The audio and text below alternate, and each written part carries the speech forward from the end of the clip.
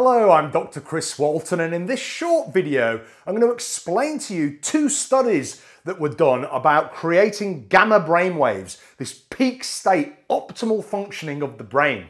Then at the end of the video I'm going to show you how exactly you can create the gamma waves and this peak brain state.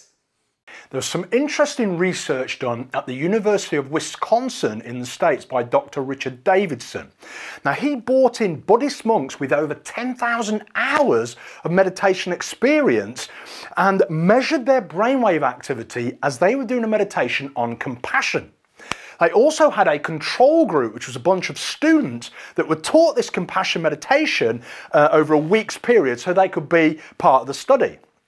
Interestingly, when the Buddhist brain were scanned and mapped during this meditation process, they saw high levels of gamma wave activity through these Buddhists that really showed a high level of coherence, everything working as one, and then being in a state of flow or the zone.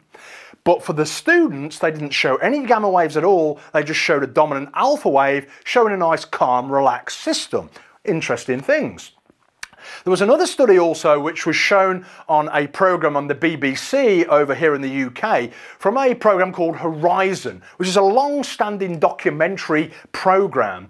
And they were measuring people's brainwaves as they were doing problem-solving activities. So it was a pen and paper task, basically, question and answer. But interestingly, what they saw was just a few milliseconds before they got the answer to the question, they got the answer to the problem, they would see these bursts of gamma waves where the brain would sort of light up and work as one just milliseconds before they become conscious and they realise what the actual answer was and they write the answer down. So that's really quite an interesting study as well to see, you know, Buddhists producing these gamma waves and this finding gamma waves are a burst just before we get solutions to problems.